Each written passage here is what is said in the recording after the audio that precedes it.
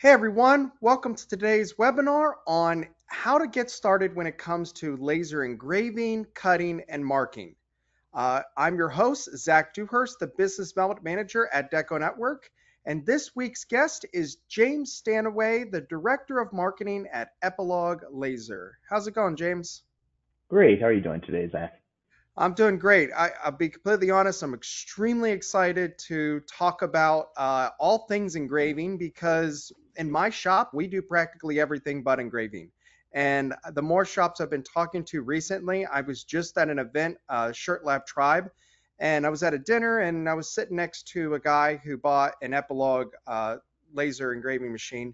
And for over an hour, I heard him say, it's the best piece of equipment I've bought in years. I really wish I had done it a lot sooner. He was talking about, hey, I go overseas, I get these Stanley cups for like $8 a piece. We engrave on them and now I'm selling them for 28. So, we'd already talked about doing this webinar way back then, over a month ago, but just hearing firsthand, just this past weekend, the power of an engraving, equipment and just all the different types of engraving, I guess, and that's what I am not going to pretend to be an expert. That's why I'm glad you're driving the day, James. But it's everything from etching to marking. Again, I went to my event, and what did they do? They gave everybody a journal here, and obviously it was marked with an engraving machine. Everybody had their name on it. It just the perceived value is really high, and you can do a lot of different things with, engraving tools, everything from promo products to drinkware to trophies, awards, you name it. So lots of different types of engraving equipment, different industries you can pursue with it. So James, why don't you go ahead and start driving and tell us a bit more about yourself and Epilog. Yeah, definitely. Yeah, lasers are so exciting, so I love talking about them. So, a little bit about who I am. I am the director of marketing at Epilog. I've actually been there since 2001. Came in when the company was really small, and I've enjoyed watching it grow over the years. It's been a lot of fun to see how we've been able to take this technology that was originally designed more for the awards industry and bring it to so many different industries that are using it for really exciting things. Every time I talk to customers, it's something different they're doing. I've got a lot of experience in business development, sales, marketing, and obviously lasers because I use them all the time. When you've got one, right outside your office door, it's hard not to want to go out and play with it. Or at Christmas, you get a lot of requests for customized gifts too. And James, I Yeah. go to a lot of trade shows, and over the years, one thing that has always impacted me. So Epilog, full disclosure, guys, not sugarcoating. Epilog is a leader when it comes to all things engraving. There's just no question. You guys are like the M&R of engraving. I kind of joke that if the equipment has blue in it, it's really good quality. Or again, Deco Network has blue, so M&R is blue. Hotronics is blue. Epilog is blue. I mean, my shop is blue. So I know what brand I'm going with. I just don't know which version of the machine. But yeah, Epilog is, you guys are seen as the leader, and just everybody I've ever talked to about it. The company's just, yeah, very awesome. But what I was getting at is the Aztec calendar for years. If you ever at a trade show, walk by and you'll see the tiny Aztec calendar. I mean, just the amount of detail and everything in it. And I've seen it over a decade now, and it still impresses me every single time. And even in the past, you said you've been a part of the company for 21 years. The equipment has gotten cheaper and cheaper, and at least the options to get into engraving have been. Um, so yeah, James, tell us more about what we're all going to talk about today. Yeah, definitely. Yeah, the Aztec calendar is always a fun story because about 20 years ago, someone at work came to me and said uh, they'd seen a huge engraving of the Aztec calendar, and they're like, "Can we do this really, really small?" And so we said, let's test it out and see. And it's become our sample ever since because I mean, it just shows off the speed Absolutely. and the quality of the laser. When you can run the laser as fast as we do, and get that detail. It's pretty amazing. So, It is. I've often been asked, are you ever going to change your sample? And it's like, I can't find anything that shows off as well as that. You're right. It's extremely impressive. Yeah. So yeah, today we're going to be covering a few different things. We'll start out with types of lasers and kind of go into some more, a little bit more specifics about what kinds of lasers we manufacture, what they're good for, what you can use them in different applications. Also, how laser technology works a bit without going too much into detail, but get a kind of a broad overview of that area as well. Another one that is very popular conversation is practical and profitable laser applications. So once you have a laser, what you can be doing with it to make money. And I mean, that's really why you want to get into lasering, is to be able to make money with them. And we'll also go through a few favorite features of our customers and some of my favorite features as well. Things that I find really help me in my process of creating different designs and getting them onto the laser.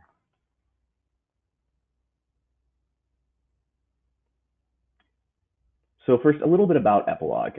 Like I said, I've been there 23 years. We've been around even longer. They began manufacturing laser systems in the back of a garage back in 1988. The founders were the ones who came up kind of with the first small format CO2 laser system. So it was a really exciting technology at the time. And like I said, it started out in the awards industry. So um, before that, everyone was using bits that would actually engrave into the awards pieces. This allowed them to more quickly create awards and be able to customize very, very fast.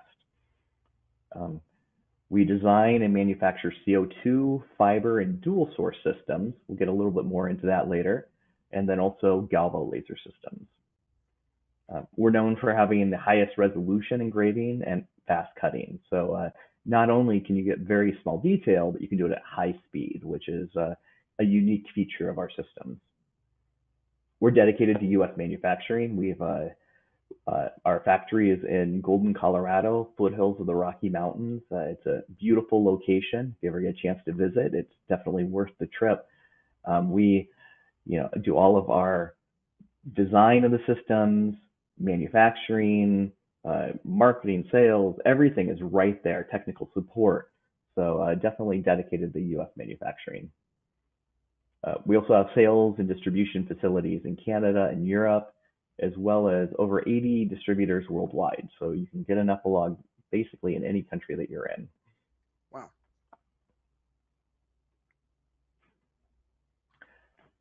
So why a laser? This is one of the things that I find at trade shows. I often find myself talking about is that, people, they see the technology and they get really excited to see it working. And then they want to know, well, I don't really have a use for it, but they do. I mean, almost everyone has a use for a laser, and that's what's so exciting. One of the big ones is like you were talking about with the Stanley trophies, how much they can mark them up. A personalized product just really increases the value of any item or product that you're selling by a large amount. Um, if you can make it even more custom than just a small change, it actually increases the price by tenfold easily. You're able to expand your services. It provides another service besides what your company already offers. So you can build upon your business. It's very quick. Unlike many technologies, a laser engraved piece can be done in minutes. Setup time for the graphic takes longer than anything else, but if you've got a graphic ready to go, I mean, you can be up and running in minutes and you can run an entire job within seconds sometimes. You already have customers. So you already have customers that are looking for personalized products. They might need to add their logo to a product. Well, why not you be the person that can offer that service to them? It's surprisingly easy to do. We get a lot of people that come to us and say, I don't have any experience on lasers. How am I going to get up and running? And, don't be scared, because basically anything that you print to paper, you can engrave with the laser, and it can be very simple to set up. And last, engraving's fun. One of the reasons I've been at Epilog for 23 years is that I never can be bored because there's always something fun to do with the laser. If someone asks me for a new application, we have a great time designing something and coming up with that. What what something about engraving, there's a lot of great suppliers that also make it easy when you got to have the right equipment. But I've always heard great things about working with like JDS, and now Alpha Broder sells hard goods. So if you've got the right equipment, it's not hard to get your hands on the goods. And what's really cool is the equipment is really set up for both low and high run to some degree. You can do those one-off on-demand orders because Hmm. like a lot of DecoNetwork users, they have web stores, and their customers will buy branded products that they drop ship fulfill, or it's a school and so forth. Well, it's a no minimum process. It for you don't have to make it no minimum, but you absolutely can. It's not like there's a bunch of screens to make and things like that. um, and then again, when the school comes and they want 200 of them, absolutely, you can do it. So I always like that because it does seem, customers, they want more customization, they want to buy less more and more these days, but having the flexibility of being able to do both. Screen printing, I don't want to screen print 2 shirts. I don't want to Yeah. DTF necessarily 1,000 shirts. Every process has a time and place. And as we're going to talk about, laser, you can do a lot. But when you select the right one, the speed it and range of products just grows, what you can do. But yeah, everybody seems to be getting into engraving. Everybody I talk to as well, James, promo products. We always think awards and trophies, and hey, that's great. But the promotional products, and it's that lower run capability. I love drinkware. You know, uh, I love, now. Obviously, it's not engraved because it's Right. it's got a color there, but what I love about promo products is just they're constantly being looked at. If I have an engraved, my logo engraved, and I gave it to a customer or they bought it, they paid for to market the business. Love that. Every time they open up the cupboard, they're looking at it. Hmm. Every time, even if I don't use this, that logo, I'm going to throw it in my desk. And every time I open my desk up, guess what I'm going to look at? Boom, that. And then doing someone's initials or a nameplate on a desk. There's just so many applications and so many ways to just keep reminding your customer about your brand. And it's kind of funny, James. You can show off your talents at the same time uh, for them. But yeah, what do you got next Yeah. for us, James? Yeah, definitely. So, what is a CO2 laser? You know, there's this common misconception I often have to stop is that there's not a tank of CO2 gas that you're using. It's actually a metal tube that has a mixture of gases in it. It has CO2 gas is the big one, and we electrically stimulate that gas, and you get the molecules bouncing around in there. And there's a small escape hole at one side. So eventually the molecules move that way and they become a beam of light. And it's a specific wavelength that's going to work on a variety of materials. CO2 lasers are great because they are compatible with so many materials. It's wood, it's marble, glass, acrylic, leather, fabric, paper, almost anything you put in there. It won't work well on bare metals at the wattages we sell, but coated metals work very well, anodized aluminum, things like that. Um, there's different kinds of lasers. You can get metal, you can get ceramic, you can get glass laser tubes. A lot of the less expensive systems on the market, you'll see you have the glass laser tubes, and those are pretty good at cutting. They do a really good job at cutting, but can't fire as quickly as we can on our CO2 lasers so that we can get that really high engraving quality at high speeds. Also, the glass laser tubes, the lifetime of them isn't as long. We see an average about 5 years before you need to recharge your laser tube.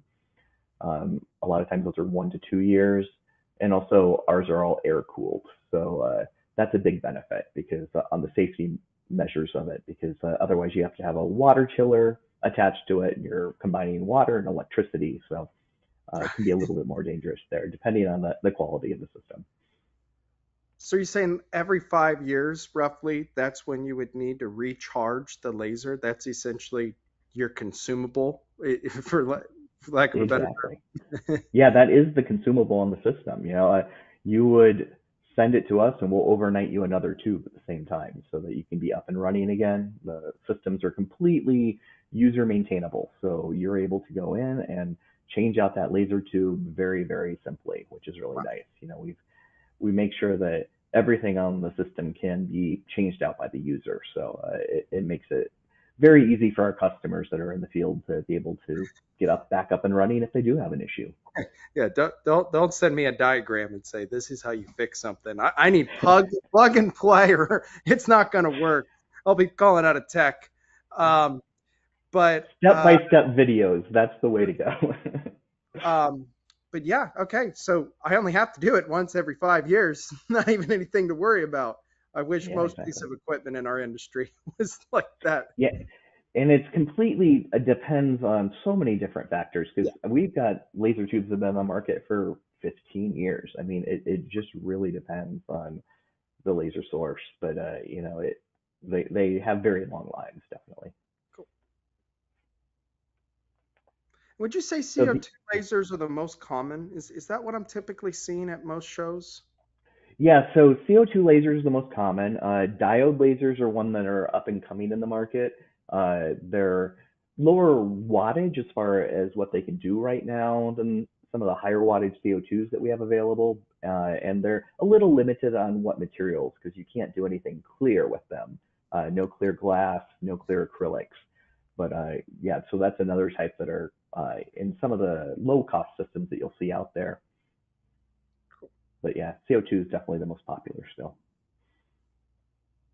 The other laser we make is a fiber laser, and what these are, it's actually a fiber optic cable that's doped with ytterbium, and the ytterbium gets excited within the cable, and that acts as both the delivery device for the laser beam as well as the laser source itself. Um, it's very good for bare metal etching. You can get all kinds of marks on metal, annealed marks. You can get deep engraving. You can get a nice silver polish mark on it. And then also on plastics, it reacts differently than the CO2. The CO2, you're going to get depth into the plastic, whereas with a fiber laser, it'll actually react with the plastic and change the color of it. So if you have a white plastic, it'll often turn black. If you have a black plastic, it'll turn white. So it can get some really cool effects with that. Um, so yeah, we offer our fiber laser source both in a standalone unit where you've got only the fiber laser in there, or you can get in a dual source where you have a CO2 and fiber laser both within the same machine. And that's really popular with shops that have kind of small space basically and need to maximize the efficiency of the machinery. I always say it's better to have a fiber and a CO2 laser next to each other, because otherwise half your investment you can't use at any time. But for a lot of people that is a good choice. James, that kind of pivots to one of my questions. One, almost every laser needs to be exhausted, correct? Mhm. Correct. Okay. Um, and you can either go out the building, or have you seen the fume extractors? Do they work pretty well? Very well. At trade shows, we obviously use fume extractors as well as in our office. There's so many good brands out there that do a really good job of cleaning the air. If you're buying one of the little $200 ones, that's probably not going to really be efficient for you in the long term. A lot of times you're looking at $1,000 plus to be able to get into a good filtration system, but you'll find the difference in the smell, especially if you're cutting acrylic or something like that, that it'll really be beneficial for you to have. But exhausting outside is great too. We've got a lot of our customers that do that. I would say the majority do if they can. It's very efficient and much less costly, just because you're not changing out filters all the time. James, full disclosure, yesterday I went and looked at a new shop location for myself. And I've got DTF equipment. I've got to exhaust that. And I'm dead serious. I'm really looking for an engraving machine, and I'm hoping. And I should actually say I got to stop calling engraving. I'm looking for a laser because I've learned that the laser doesn't just do engraving. Yeah, by calling it engraving as a process, yeah, it is, but it's really lasering, I guess is the way I like to look at it because it's marking, cutting, engraving, and so forth. Um, but I'm thinking to myself because everything needs to be exhausted. I got to go out. Uh, I would probably put it in my DTF room, but my question is humidity. Is there a certain humidity and environment that the machine needs to be in to work properly? We don't really have any specs on humidity. We haven't found that that affects the laser in any serious way. We've got, machinery in very humid climates as well as very dry climates, and they've performed very equally. So Yep, I could see this being popular again because of the exhaust. DTF is very popular. That has to be exhausted. So it's safe to put it in again, high or low humidity. Great to yeah, know. That definitely. that helped me, James. Mhm. So now, delivery systems of the lasers. There's two different kinds of delivery systems. Our The main product line that we sell is a flying optic laser system, and the laser is actually located at the back of the system, and then is directed through a series of mirrors to the laser surface, and then the lens assembly moves in a left-right motion to deliver the beam to the surface of the material. And it's very much like your old dot matrix printers for people that remember them, where it would just go back and forth and print the image. Instead, you're firing a laser beam and much faster than those dot matrix printers could. Uh, the thing is, it's limited in speed because you are moving back and forth, and but it does allow for a very large work area. So we can offer up to a 48 by 36-inch work area with a flying optic system and get very accurate beam width across the entire table still.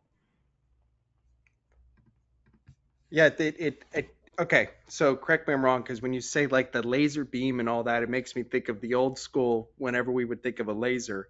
So it's in the back, and is it then the laser essentially being shot and then using mirrors to then bring it down? Is that essentially what's going on? That's correct, yeah. And we've got a pretty sophisticated system that actually expands the beam as it comes out of the tube and then brings it into a straight line, and then we bring it back down to a small point. And by expanding it and bringing it back down, we're able to get a much finer engraving detail. Wow, Yeah. cool. So here's a little video of it working.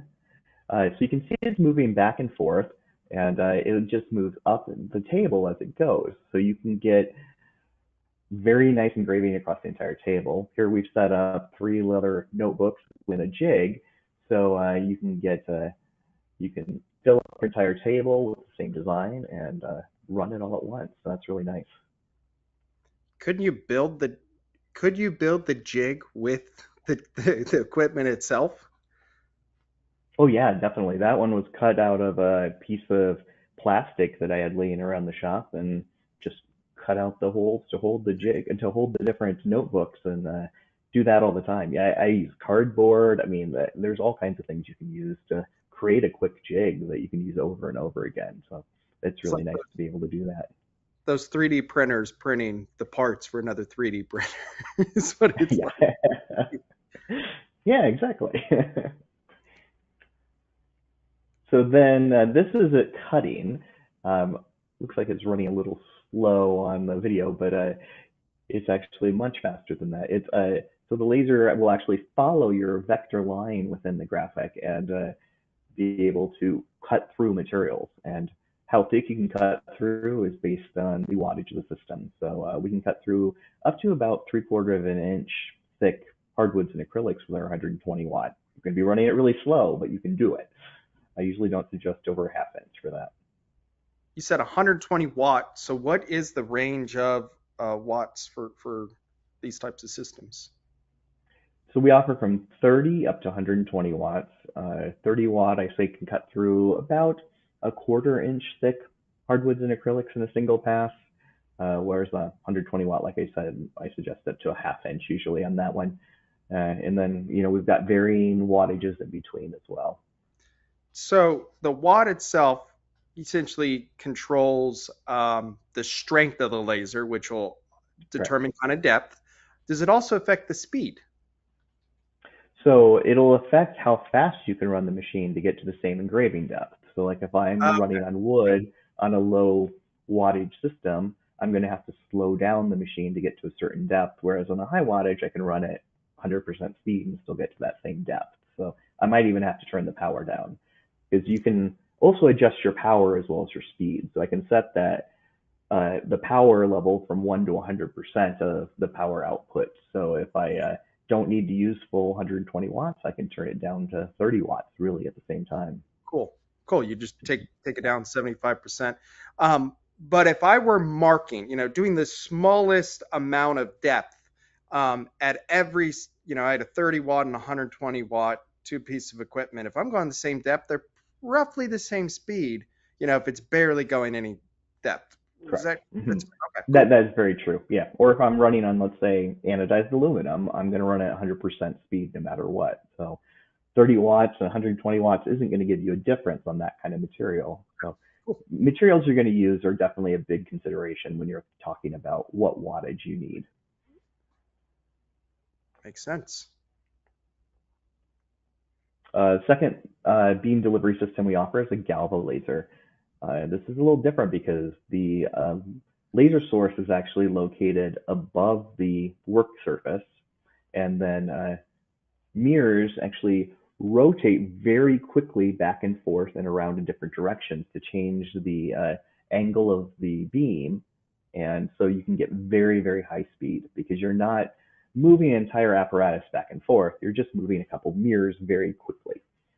Um, what this does, though, it also limits the work area because the mirrors limit how far you can engrave before they go out of focus. So, like our Fusion Galvo system will engrave up to a 6 by 6 inch work area. And are these newer? Are Galvo lasers kind of newer technology? Galvos have been around for a long time. They are used a lot of times. You'll see them in the metal industry, and that's what we offer is our fiber laser within the Galvo unit. And because a lot of times the metal parts you're going to be engraving are smaller. So if you don't want to, I mean, you've got the option of using the flying optic fiber laser of ours that can fill up the entire table, walk away, come back, and all your parts are engraved. Or if you want to do one, two at a time, the Galvo can be a very good option because you will have to sit there and switch out your parts constantly, but they are engraved very quickly. So those serial So here you numbers, can see like, it going. Yeah, it's going to move through engraving this metal very quickly. You can do multiple passes if you want more depth. You're just changing your speed, power, frequency, and focus to get different kind of marks. So we give lots of suggestions for different yeah, materials and different marks and what you're going to try to achieve on them. yeah, I've seen those are fast. I was like, whoa, what's the difference here? But the big one is you're limited and you're not really trying to go, depth. You're trying to mark a part, a serial number, something like that is probably the bread and butter. You're not doing a lot of signage, I wouldn't think, with that type of machine. Probably not signage, no, no, not with that, with a limited size especially. So next we're going to get into some of those different applications we were talking about that you can make money with the laser and different industries you can target if you do have a laser. Apparel and fabrics. This is definitely a popular one. Appliques are definitely a big use of the lasers because you can cut out your applique and it'll actually sear the edge of the fabric. So you get a really nice, no fray kind of cut to it. It's even used in quilting a lot of times. People that have a lot of extra cash to spend and want to be able to cut out all their quilting things. So that's really cool. Um, the custom wood broom hats, leather patches. You'll see that a lot of times popular right now uh, on hats that are out there. Uh, They Sorry, James, but you're oh, absolutely right. Those leather patches on hats. I actually was at a shop last week. I was doing a success story video with them, and they do a ton of leather patches. And it just watching, hey, look, we have these different types of raw leather. They would throw it in the bed, they engraved it, and then they washed it, they took it to the seamstress, they sewed it on the hat. It's the quality there, it was just incredible. I mean, it's not your heat applied leather patch. So no, very becoming very, very popular, and just watching it be done, I was like, man, this isn't as hard as I was thinking it is. I got to have somebody who knows how to run a sewing machine if I'm going to apply it, but wow, the value there, it's awesome. And then I also Yeah, like, being able to take a hat bill. You don't want to really printing bills and so forth, not fun, but being able to etch something, a design like that, really, really cool. yeah, definitely. You can get some really unique designs that way.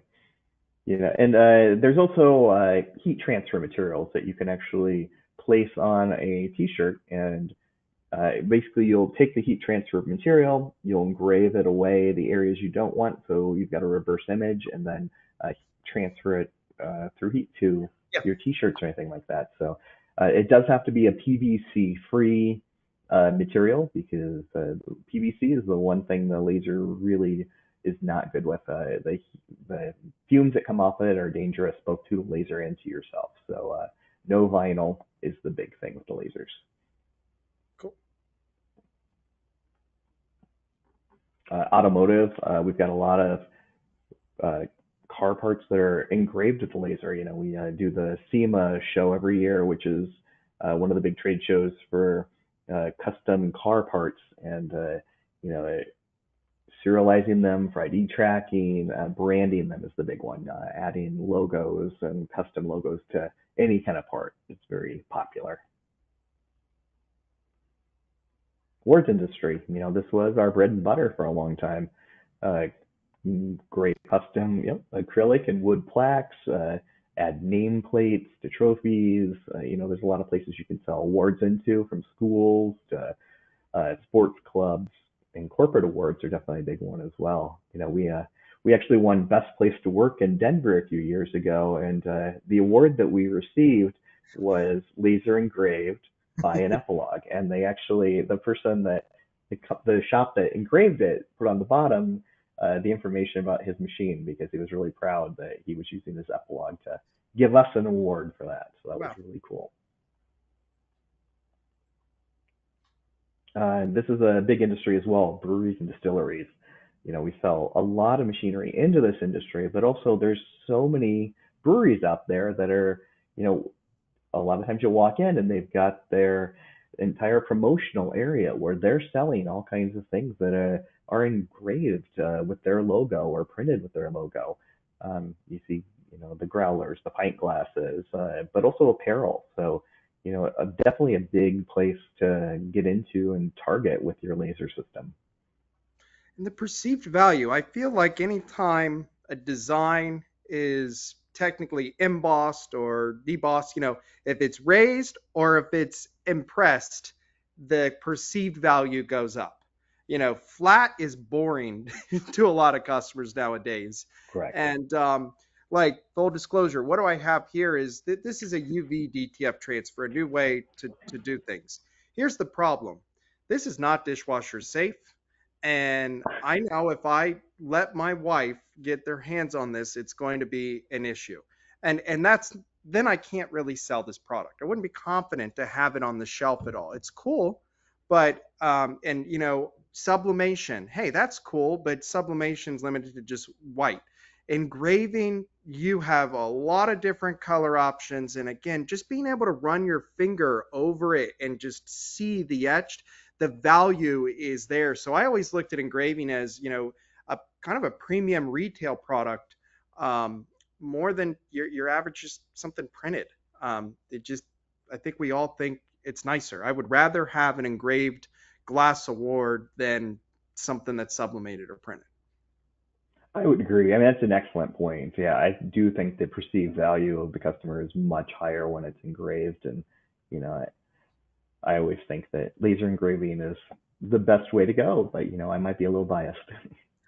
Well, every process has a time and place. but you can also, depending on what you're going on, you can get some different coloring and so forth, which is, I know we're going to talk about here in a little bit, because you're not necessarily always limited to just a vector. Is that correct? I mean, there's Oh, instances that's true. where you can use a bitmap and do an image and just, it's kind of like screen printing in halftones. Like, look at your newspaper. They're primarily printing with just black. They're just dropping more dots, and it, to make some of it look black, some of it to look gray, and so forth. Which, when I go to Epilog's booth at the shows, it's like, whoa, that's not a logo. That looks like a photo that's been engraved. So, Exactly. yeah. Yeah, I often do photograph engraving for people because it is so popular, and it just creates such a interesting look. When you do a photograph on wood, it is amazing. I think I'm going to have a sample in here somewhere where I actually show that, but it really stands out. I know I've got wedding photos of mine that are engraved that sit in the house, and or everyone that comes in says, "Oh my gosh, that's amazing! Can I have one?" Of my wedding, obviously. Well, yeah. It what I also like about this, James, is it's a process that's good for B2C, B2B. You know, Mhm. everybody Mhm. needs this stuff. Um, Mhm. but yeah, Mhm. talk to us about, some of the home decor, because I bet if most of our attendees, they walk around their house, they can find 15 things that were engraved within 2 minutes, because it's just all around us. Yeah, definitely. Cutting boards, custom furniture design. Even I've got some. We've lent machines to HGTV before for some of their home decor shows because they've been able to use it to actually create custom furniture. You can do you can't buy a bamboo cutting board without an engraving on it because I can guarantee every bamboo company out there has their logo on their bamboo cutting board. Yep. And it's not only that, but it's all kinds of home decor. And, I, if you walk into a Bed Bath and Beyond store back when they had those, I couldn't walk through without grabbing a bunch of things to engrave because there were so many different items that are laser engravable. And it's safe, right? Printing something, and then you try to eat on it. There's some fear there versus engraving. We know that we're not, you know, introducing something that's going to be chemically dangerous after it's been washed. Exactly. I mean, a great example of how food safe it is, we did Thanksgiving pies recently where we actually engraved the top of a pumpkin pie and got a really cool engraving on it and then served it for Thanksgiving dinner. And it was Yeah, really cool. that's what I've seen. I'm going to take a tortilla and I'm going to do a face on the tortilla. That's Exactly. it wasn't even getting into that, but yeah, you can actually take food and decorate it. Yeah, And it's I've seen it in a couple different you know just different situations. Like, wow, that's mhm, pretty cool. definitely. Industrial marking, this is really where the galvo and the fiber laser come into play. You can engrave barcodes, serial numbers, etch control panels. There's a lot of different ways that you can use metal with the laser, and that's exciting.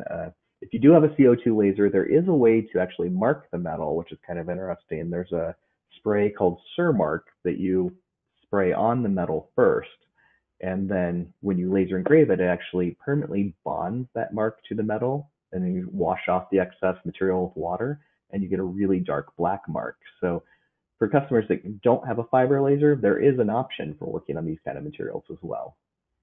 So, okay. So I've always wondered this. So that black there, obviously, the dye and so forth didn't have black underneath it, and so that's literally spraying an activator, engraving Mhm. over it, and now instead of it just being a lighter shade or a darker shade of that metal, it's actually black. And in this case, now I can truly scan it with no issues. Exactly. So you get a really nice dark black mark, really popular actually with the military because you're not changing the tolerance of the tool. You're not removing any material.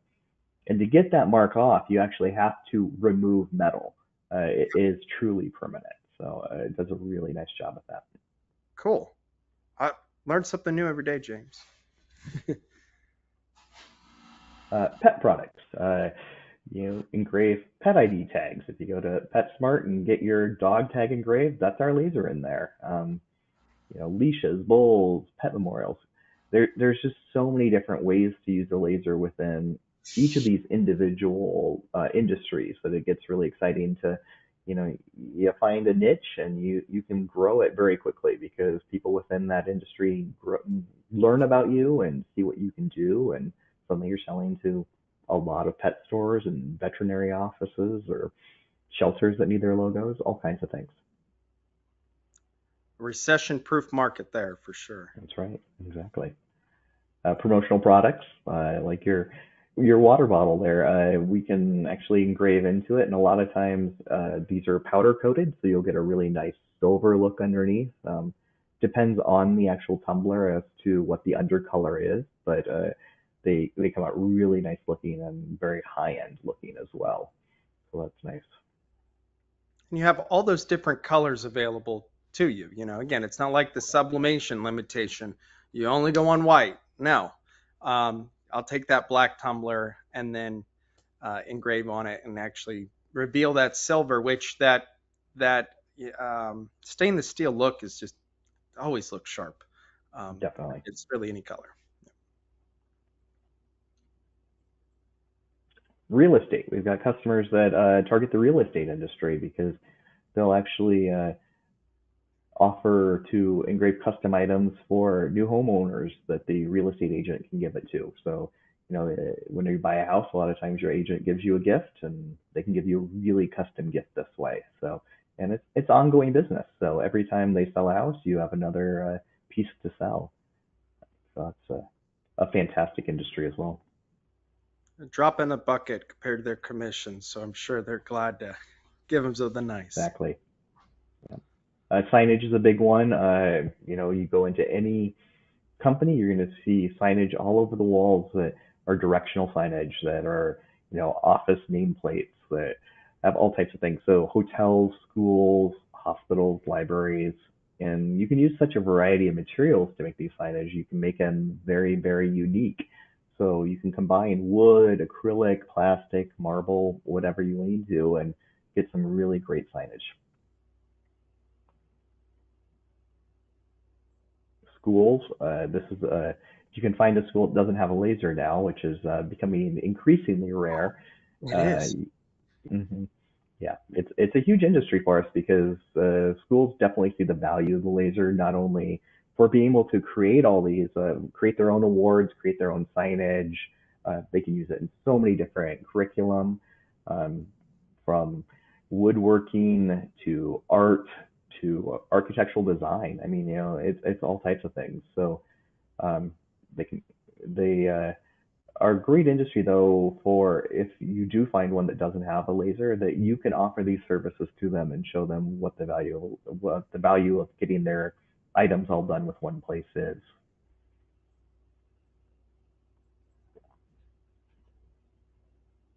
Weddings and events. So here's a couple of the photography ones that I was talking about. This is on leather and on marble in these photos, but guest books, signage, bridal party gifts.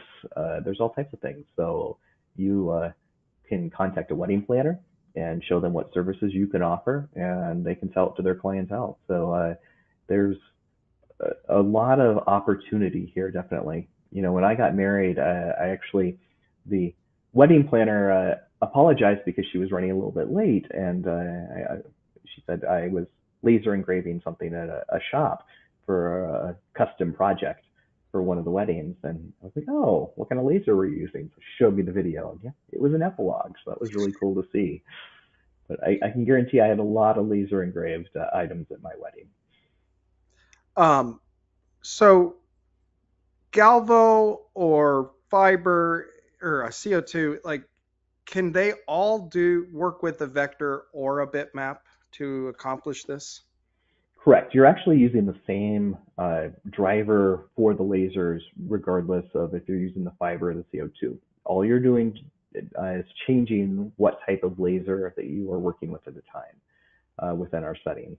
But you're able to take any graphic and print it to our software from Illustrator, CorelDRAW, Inkscape, anything.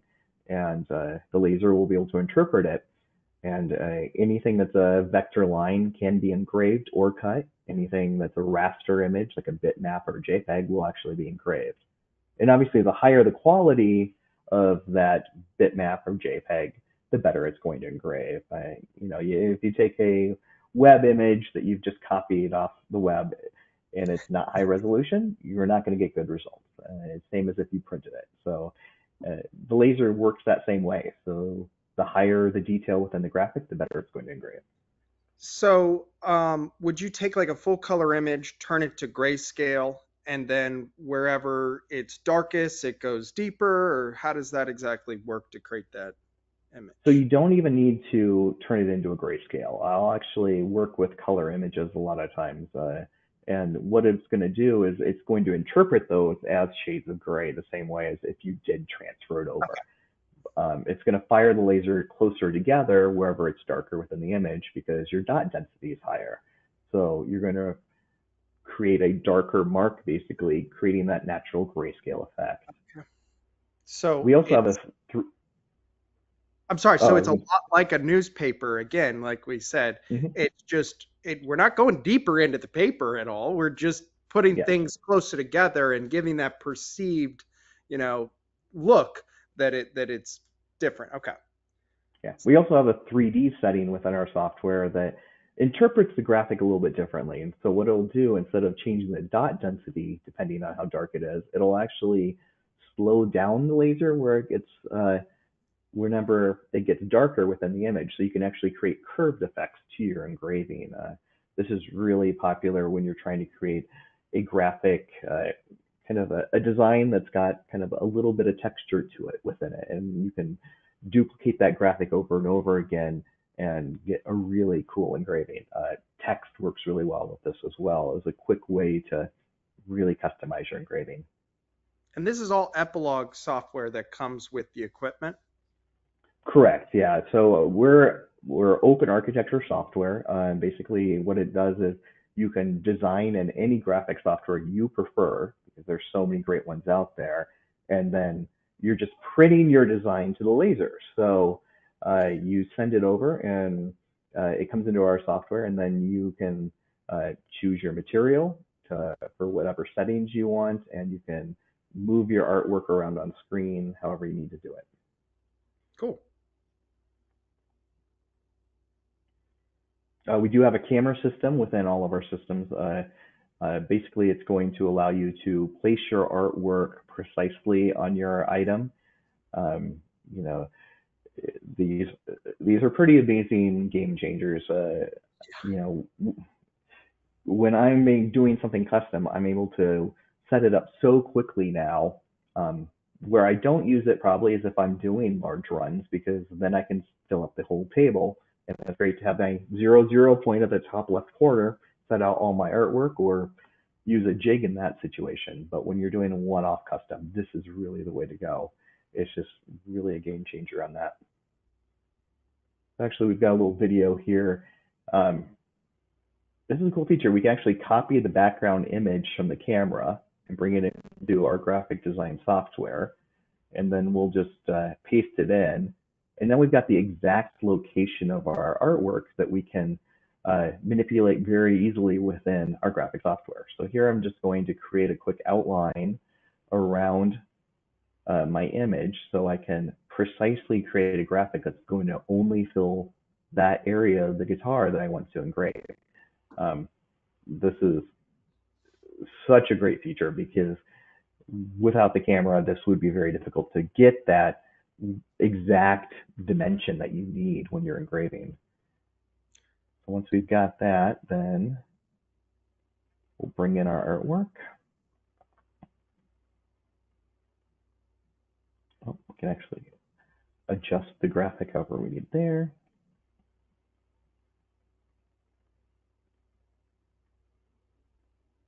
Now I'm just going to power clip it inside that.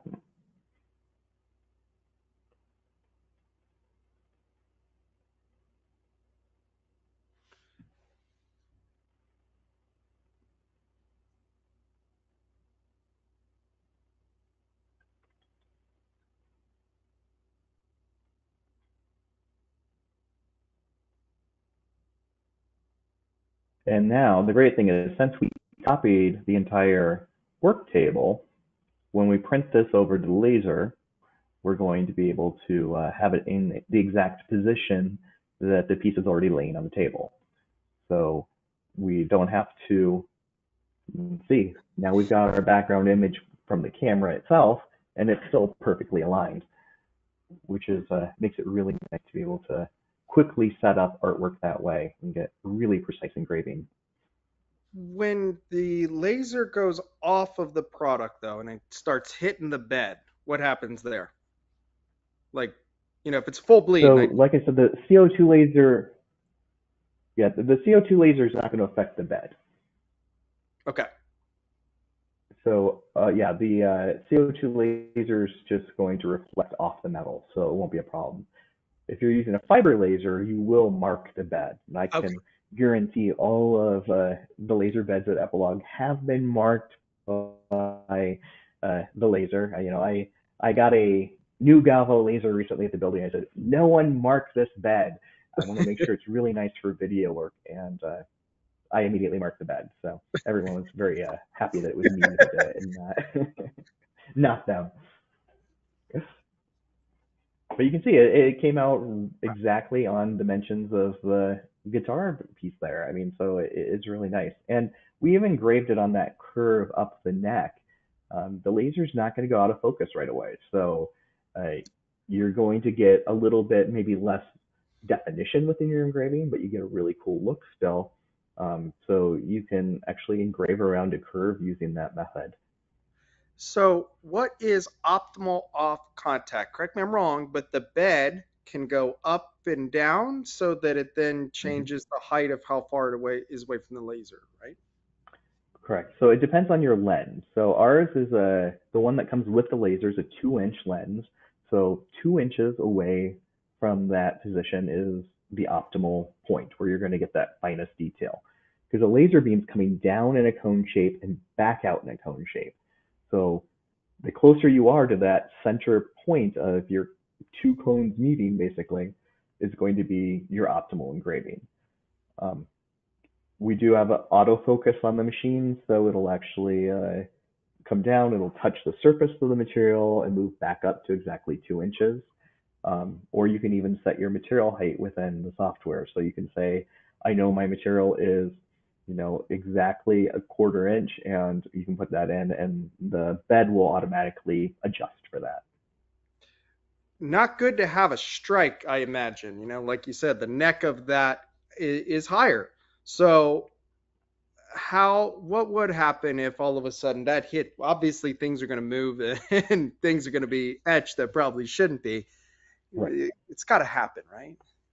Yeah, you can definitely have that happen. So you want to make sure that your piece doesn't have a lift that's over 2 inches. But if you do, we actually offer a 4-inch lens that moves it even further away. So like if I was doing the inside of a recessed bowl and I wanted to do the bottom of the bowl, I can actually do that as well.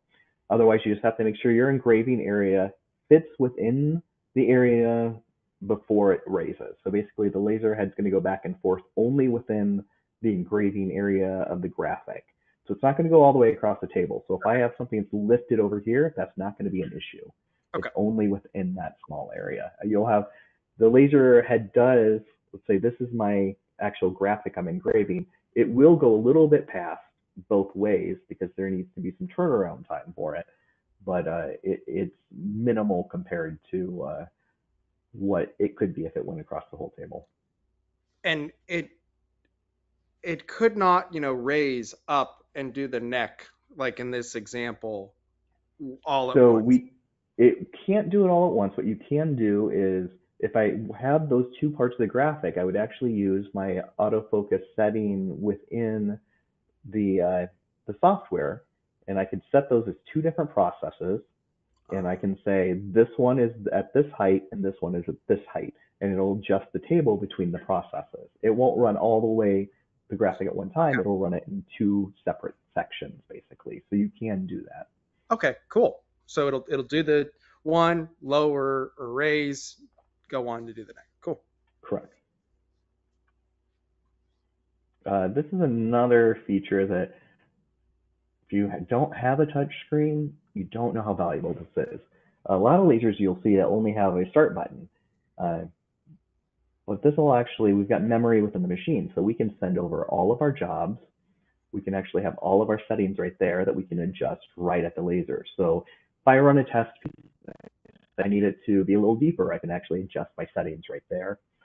Um, there's also a lot of capabilities as far as I can raise and lower the table. I can even precisely nudge it and see exactly how far away it is so that I can get really precise engraving every time. Um, you can also autofocus right from the table. So I can go in, I can move my laser head to where I want to focus it and hit autofocus and it'll do it. And all the settings for the system are there too. So you'll see here, it's pretty extensive list of different things that can be adjusted. You can lock these down. So if you don't want your users being able to change things, they can definitely do that. But when you do need to change something, it's very simple to do. So James, I'm a you know, I'm a I can Apple guy. even I'm an Apple guy. Can I plug my Mac into an Epilog, or is it kind of PC based? currently it's PC based, Okay. Just like all my other but equipment that I have, it's that's just the business world.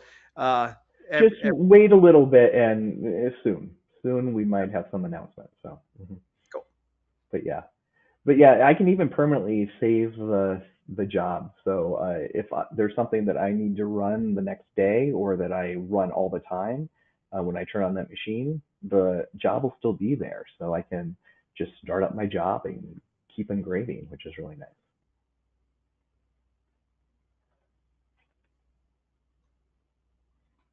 This is another one. This one's available on our Pro line. It's the registration mark camera system. So if you have a pre-printed piece, you can actually have registration marks on there. So no matter where it's been printed on that piece, because when you print that piece, you can't guarantee it's going to be in the exact same position every time. So wherever it is, it'll actually, the laser head will come out and there's a camera located on the laser head that I'm going to select the registration marks.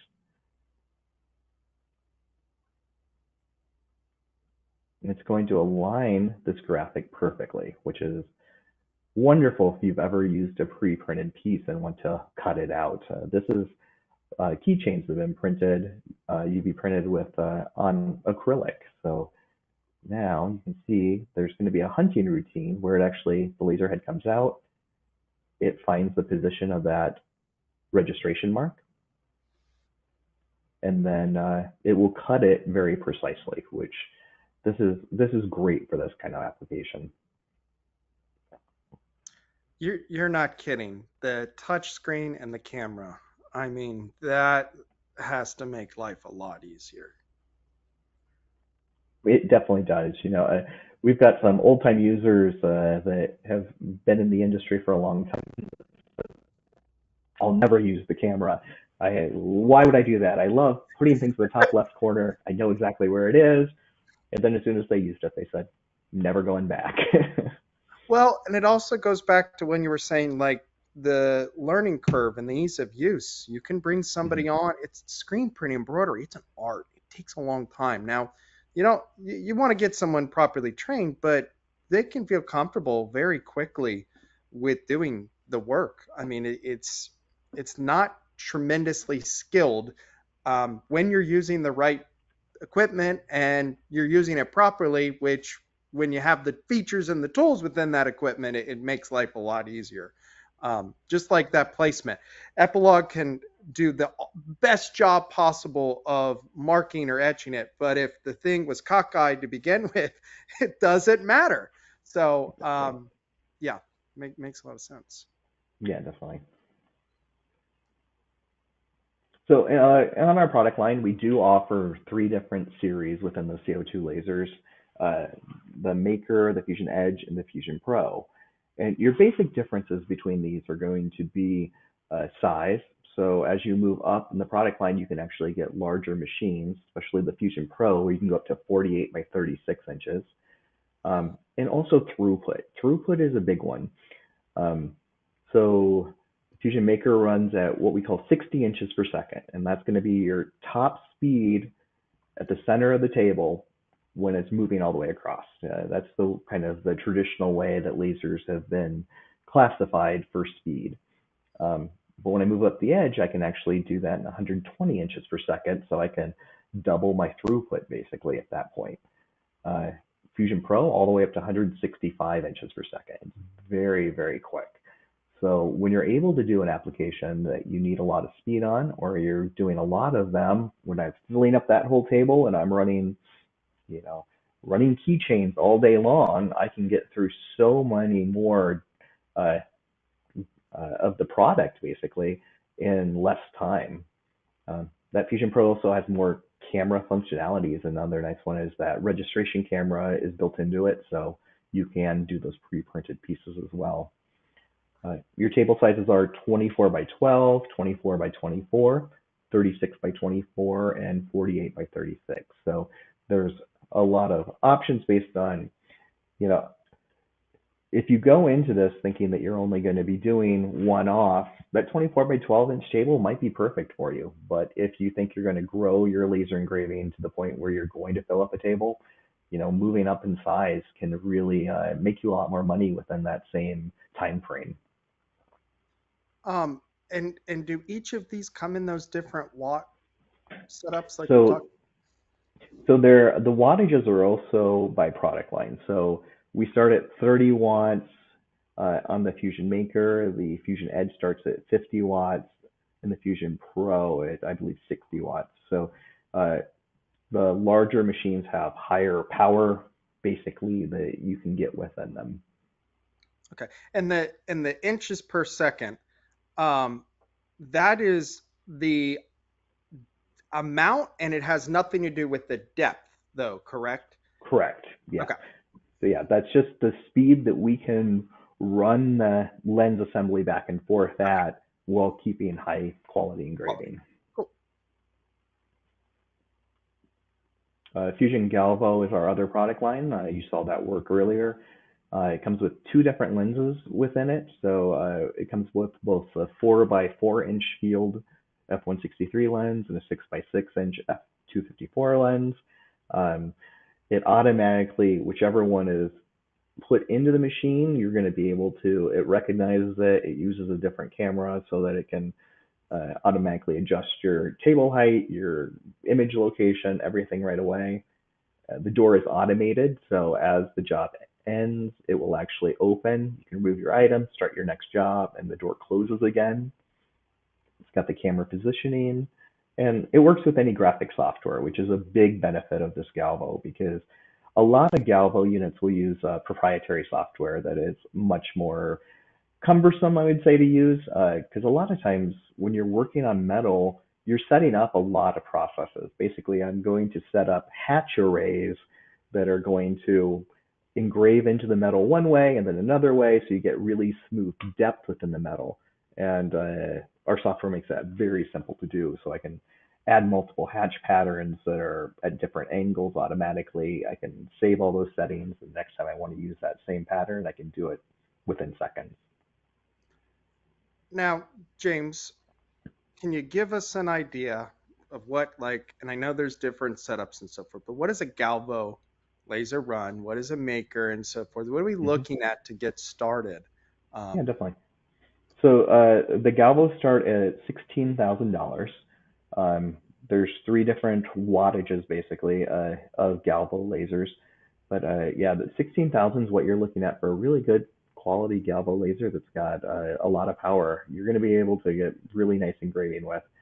Our CO2 lasers, Fusion Maker, the 24 by 12 inch is our starter unit, and it is $10,000. It comes with a 30-watt CO2 laser tube, so cut through quarter-inch thick hardwoods and acrylics. And that bed does move down, so you can fit a rotary attachment in there where you can actually engrave your tumblers in 360 degrees. You can do flashlights, you can do anything like that. So it makes it really nice. yeah, we kind of forgot to, forgot to bring that up, but yeah, flats, one thing, it's kind of, I think of like embroidery. You sew embroidery on a hat differently because it's not a flat surface, it rotates. when it comes to doing, like, again, I've got like this flashlight here, um, drink, where if it's cylinder, you've got to rotate the product as the laser is doing the work. Um, so I got to think most of the time somebody gets a rotary attachment with it's almost a given, right? You want to be able to Yeah. do for most both. Yeah, and I would agree. I do, if I'm doing multiple tumblers, there's actually a video up on our YouTube channel that we've done recently where we're using our 4-inch lens without the rotary attachment and filling up the entire table with tumblers. And because what that 4-inch lens does is it actually elongates the beam, so it's going to stay in focus longer. So I can Wow. focus halfway down on my curve, and I can still get about 2 and 3/4 inch wide logo on a tumbler Wow. and no problem. But with the rotary attachment, it actually can do a full 360, correct? Yeah. And is it, when we're doing that, are we marking engraving slower than if it was a flat typically? Do we slow the machine down out of curiosity?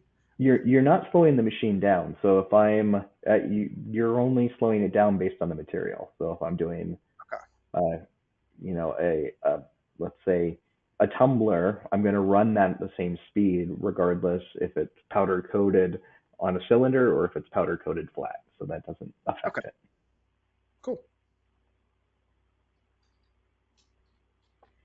So these are really the questions that I suggest people ask themselves when they're trying to figure out which laser is right for them. The first is purpose and application.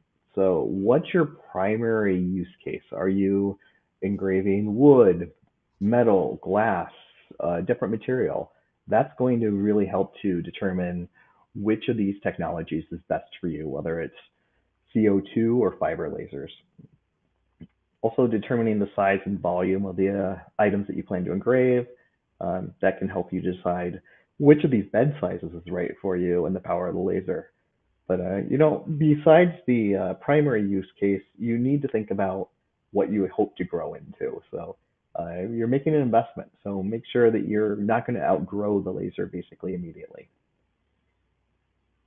Next up is laser type. Am I doing wood, leather, paper, plastics? Then CO2 is perfect. Am I going to be doing, metals? Then that fiber laser. And then, like I said earlier, we do have that dual source where you can have both the CO2 and fiber in one. Um, but it's whether or not that's the right case, or am I going to have enough work on my fiber laser that uh, it makes sense to have a separate one that sits next to my CO2 so that when I have a metal and job that comes in, I'm not also trying to run, my laser's already busy with the wood plaque that I'm working on. I can't run that until it's done. If I've got them side by side, I can do both at once. Throughput. This is a huge one that people often don't think about. It's how many jobs per day am I going to be able to run on this machine? Because if you're using a slower machine that's not running at 120 inches per second, let's say, and it takes twice as long to do that job, I'm going to be able to turn out half as much product. So that all affects your profits, definitely. I would say, what's the balance between power and speed based on your production requirements that's going to be optimal for you and your budget? That really is what it can come down to. It's a And lot finally, harder to find great, you know, employees to bring on. And the faster the machine is, the fewer additional machines you have to have, and the fewer different people you have to have running them necessarily. So, yeah, mhm, exactly. automation is the big thing nowadays, and Yeah, speed, to the throughput. definitely. Yeah, and we do have online training as well. So when you do have that new operator come aboard, they can go through our training suite and find out how to use the laser very quickly. And that's definitely a benefit as well as being able to. How easy is the machine to learn to use? Are you going to be doing complicated programming, or is it as simple as printing from, Illustrator? It makes a big difference. And the final question I always ask is, what engraving area is going to be optimal for you? So, you know, choose a bed size that's going to accommodate the maximum dimensions of your typical workspace, and ensure that engraving area is spacious enough to allow for your future expansion and larger projects that'll come in. Because a lot of times those larger projects, if it is a large piece that you're engraving, those can come with very much higher prices as far as what you can charge. So uh, take that into consideration as well.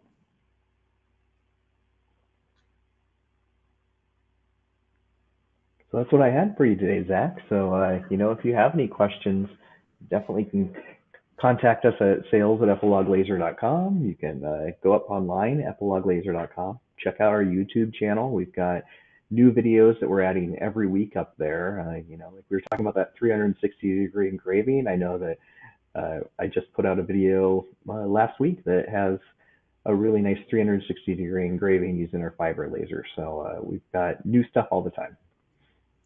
Well, thank you so much, James, for your time. Again, for anybody out there who isn't aware, much about Epilog, Epilog is absolutely a leader. When I was thinking about, I really want to do a webinar on engraving, there wasn't even a question of who I wanted to be on here to talk about it, because you guys are absolutely the leaders. Talked to a lot of shop owners, been in a lot of shops with Epilog, only have heard just great things. And hopefully this was as helpful as was for me, because I now know a lot more about the different types, the advantages, what all they can be used for, different types of materials. And I'll be hitting you up, James, here in the next month or so, once I have my new shop and now I know where I can locate it in the room and so forth. So thank you so much for participating, and look forward to doing this, having a similar conversation in a podcast style here in the near future, because engraving, we call it's DecoNetwork. It's not printing software. It's not embroidering software. It's decorating software.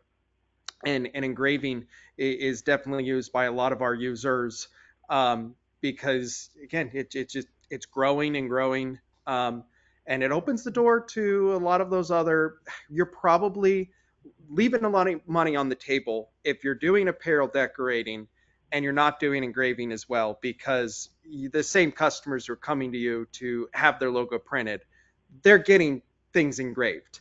And sometimes it may be merch that they're wanting to sell. Sometimes it might be something for internal use. So it's a nice market to be in. It's going nowhere. It's only growing. And the perception, everybody thinks quality and good things when it's engraved or mark etched. So thank you again so much, James, and everybody should check out epiloglaser.com. If you have any questions, sales@epiloglaser.com, right, James? That's the best way. Yeah. All right. Thank you, Zach. Appreciate it. Thanks, everybody. Hopefully this was helpful. See you, James. Bye.